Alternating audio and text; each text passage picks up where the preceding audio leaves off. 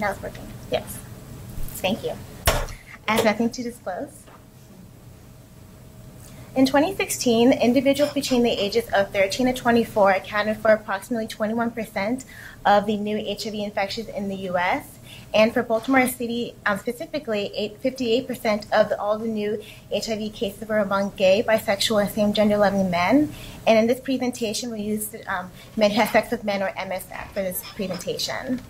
And 78% of all the new HIV cases identified as non-Hispanic Black, and the large proportions of HIV-infected individuals were between the ages of 13 to 24 and 25 to 34. This is important when thinking about the key populations regarding HIV prevention efforts. Pre-exposure prophylaxis is a medication used to prevent HIV acquisition, and when taken every day, individuals' risk for HIV infection can be reduced by about 92%. And in 2012, the FDA approved PrEP to be distributed to individuals 18 years or older, and in 2018, PrEP was approved for adolescents. But despite the new access to this resource, various barriers such as parental consent, cost, and stigma have presented a challenge, particularly for youth populations. For this project, we use information from Project Impact, which is a national CDC-funded initiative that strives to increase PrEP delivery and uptake among priority populations, and it also tends to reduce HIV-related health disparities. And below are the partner sites, and the data was evaluated by the Johns Hopkins Center for Child and Community Health Research. So the purpose of this project was to describe the overall PrEP cascade among young MSM impact clients and to compare the PrEP cascades by age and by race and ethnicity. So here's a graphic of the PrEP cascade that we'll see throughout this presentation. And just to go through it a little bit, to start, we wanted to know who was eligible based on risk. And for this project, we focused on just MSM individuals. And of those who were eligible for Project Impact, who were referred for PrEP, meaning who received additional information about PrEP. And of those who were referred, who accepted and was linked to a medical provider to learn more about PrEP and how to get formally connected to PrEP.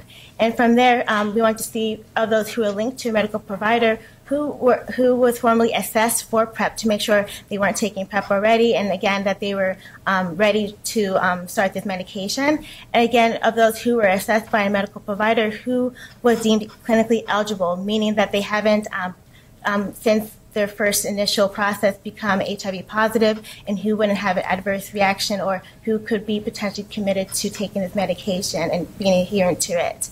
And of those who are clinically eligible, who would be who were prescribed to the medication, and of those who received a formal prescription from a medical provider who was currently on PrEP. And for this project, currently on PrEP was defined as individuals who were noted to be still taking PrEP between January and March 2018. So we'll see this cascade throughout the presentation.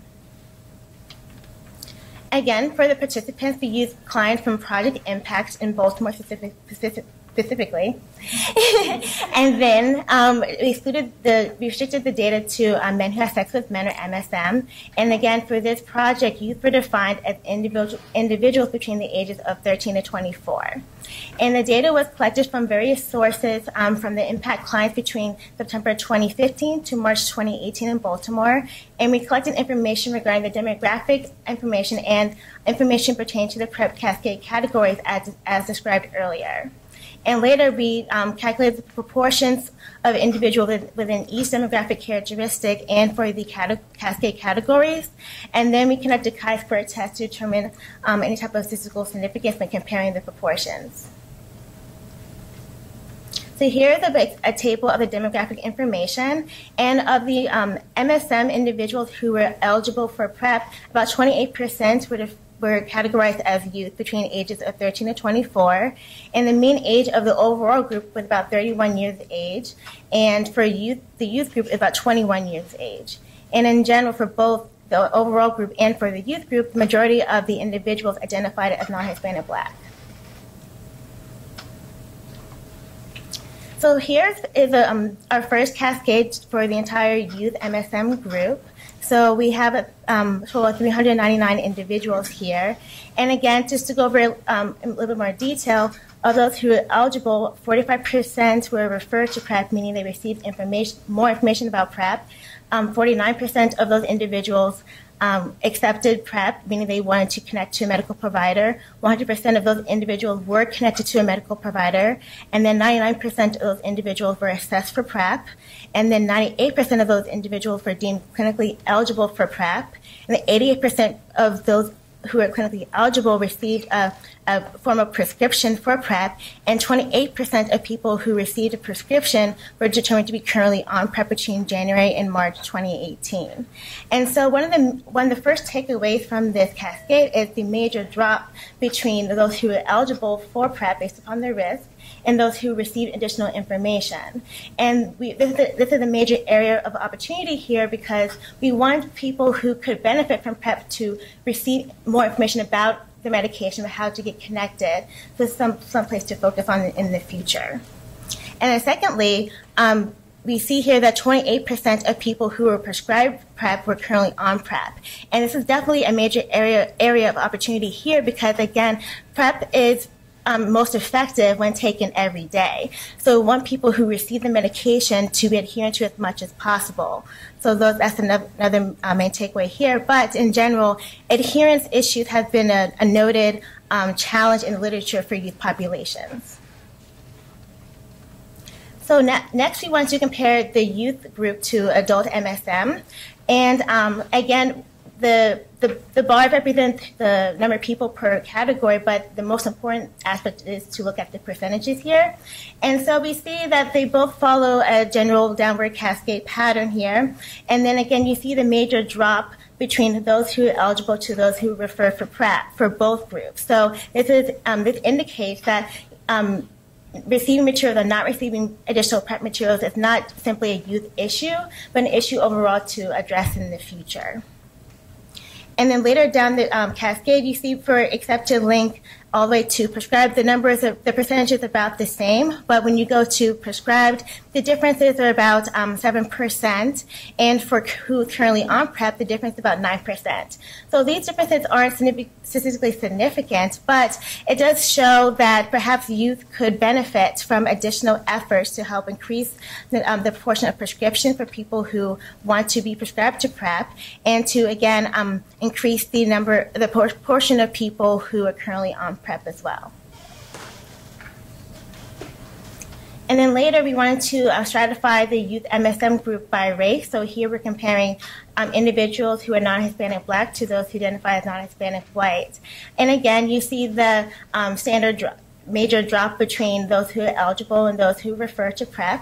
But if you look even closer, you see, again, look at the percentages. In particular, there's about a 14% difference in who's actually receiving more information about PrEP, where you see that those who identify as non-Hispanic Black, 41% of those individuals received more information about PrEP compared to 55% of those who identify as non-Hispanic White. And this is a major problem or area of opportunity because we want to make sure that, again, whoever is eligible for PrEP and can benefit from PrEP regardless of their race can have access to more information so they can choose to be prescribed and linked to PrEP if they want to. And later down the cascade, you see about a 20% difference for those who are prescribed for PrEP. And you see an even greater difference, about 32%, for those who are currently on PrEP, where you have 18% for those who are non-Hispanic Black and 50% who are non-Hispanic White. And again, we definitely want to focus on this area in the future to close this gap between the two demographic groups at this time. And lastly, wanted to look at compare cascades for those who identify as Hispanic to those who did not identify as Hispanic here. And again, the similar cascade pattern occurs here, but what's interesting is that we only had about 34 people who identify as Hispanic from our group. And so we're unclear at this time whether this is representative of the racial demographics in the city, or if this is a population that we need to put more effort into reaching if there's more people who could benefit from PrEP. So in general, PrEP cascades do not significantly differ by adult and between adult MSM and young MSM, but additional efforts are definitely needed to increase PrEP referrals and adherence among young MSM, particularly among Black young MSM. So in the future directions, I would like to assess the potential key barriers and facilitators for PrEP referrals and current PrEP use. We would like to later analyze PrEP cascades for other priority populations in Baltimore, such as transgender individuals. And we'd like to compare findings from the partner sites to see which sites have reached certain communities better than others and how can we improve on that front. And later we'd like to compare our findings with other impact US cities, such as Detroit or New York, to see if our findings are unique to Baltimore City or if they're more generalizable to what's occurring in the US. So I'd like to thank everyone who helped me with this project and with the summer program overall. It's been a wonderful experience. Here are my references. And thank you very much.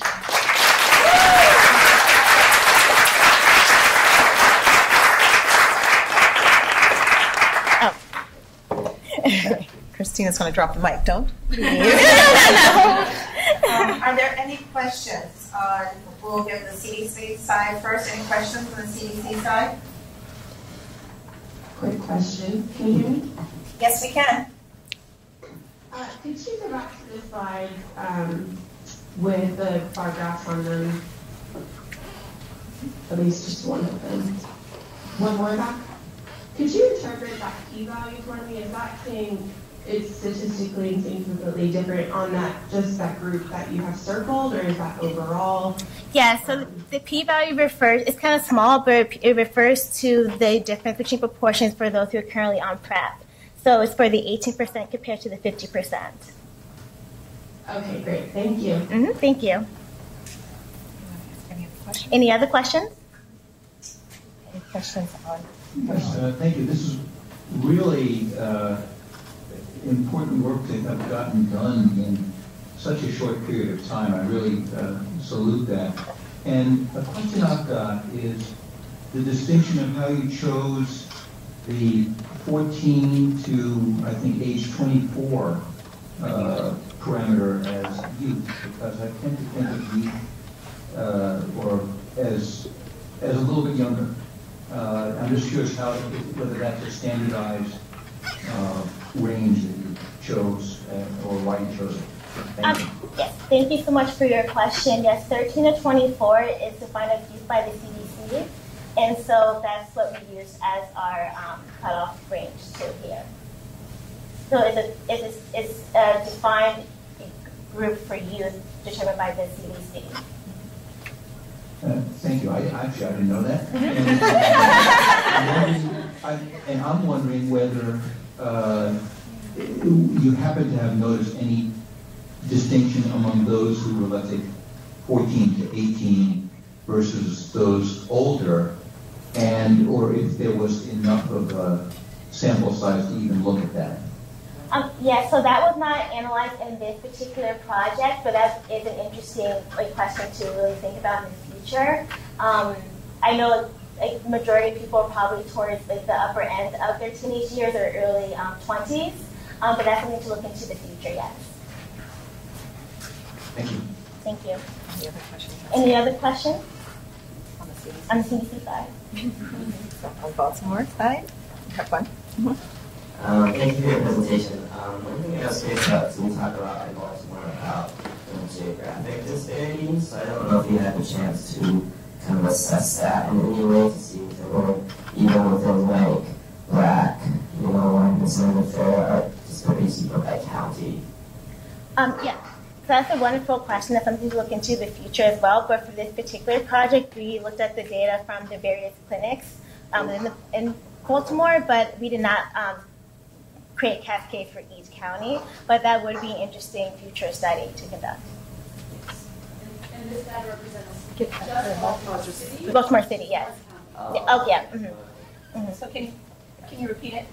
We're recording. And this data, so Christina was absolutely right.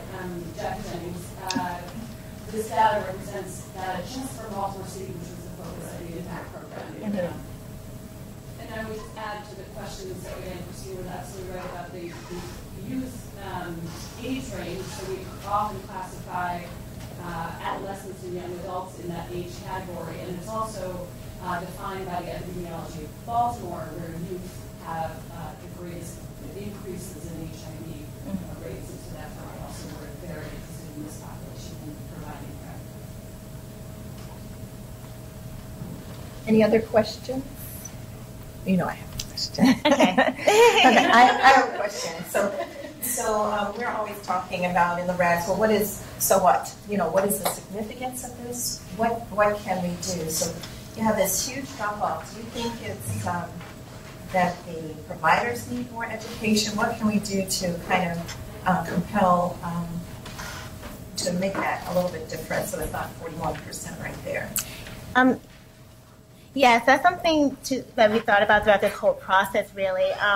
Again, I'm hesitant to make any firm recommendations because we have to further delve into why.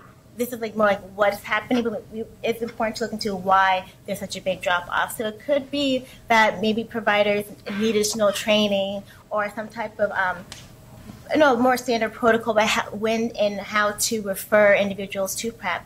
It could also be that maybe people don't care to learn more about PrEP. So again, I think it is on the provider side for this front, but it's more important to really look into why this is happening in the first place, and then make a recommendation about what to improve upon in the future. Okay. So then my follow-up question with that is, so you showed, I believe, by race, is that by race? Why do you think that there is that difference in terms of those who are currently on PrEP? Did you have any information about insurance status or anything that you can kind of hypothesize? Do you think about that?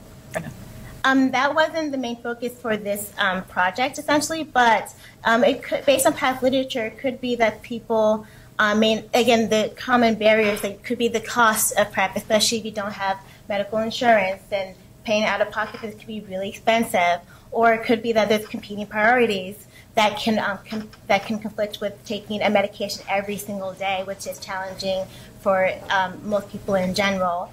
So again, the future step would be to look into more why there's such a gap. But it could be that, again, it could be cost, it could be stigma, even trying to obtain PrEP or take PrEP.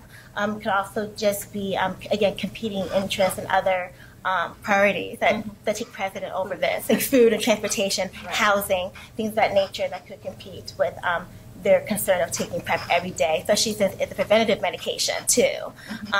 So that could be another reason. So thank you so much for this, because you kind of identified that this might be an area where you have a racial health disparity, and so that would be an important area to kind of pursue. So it's very good work, and we appreciate it. Any other questions? If not, thank you very much.